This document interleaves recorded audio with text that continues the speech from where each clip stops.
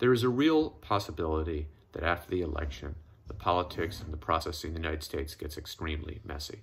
It is very easy to imagine both sides declaring victory.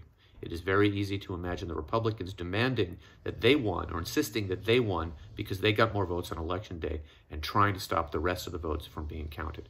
There is the real possibility of violence, and there is the reality that there is a president in office who knows that if he leaves office, he and the small group of people he cares about will be in legal trouble the rest of their lives, and people around the president like Chad Wolf and Bill Barr and others who know that they too could end up in jail if Trump ever leaves office. Now, the challenge here is that we have to solve this peacefully and hold the country together, but we also have to recognize that the system doesn't work. The strange electoral college, the 50 states having different rules. This should be an opportunity to rethink how we do elections and move towards what the rest of the world does. One person, one vote, and one centralized, functioning, nonpartisan electoral authority.